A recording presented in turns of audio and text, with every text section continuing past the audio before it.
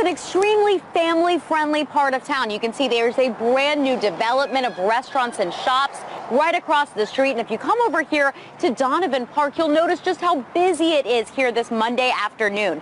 This woman says she was here with a 4-year-old when she came across a small pill, really no bigger than this rock that I just picked up.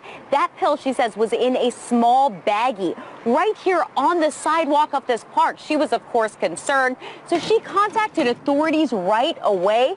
And when that happened, those authorities said that they were extremely concerned. In fact, they now believe that it was ecstasy that was in that baggie. This is somewhere where small children are picking stuff up off the ground and putting it in their mouths. It's very scary as a mom, you know, like you can't trust that they're going to bring you everything. We're going to step up patrols in that area, in that park area. May even put some people in the park to kind of see what's going on over there. May even put up another undercover camera.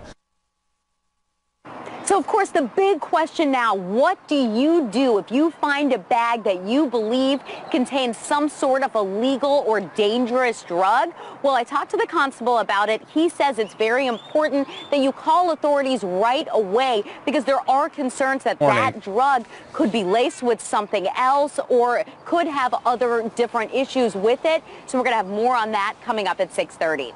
Live at 5, Pooja Lodi at 13, Eyewitness News.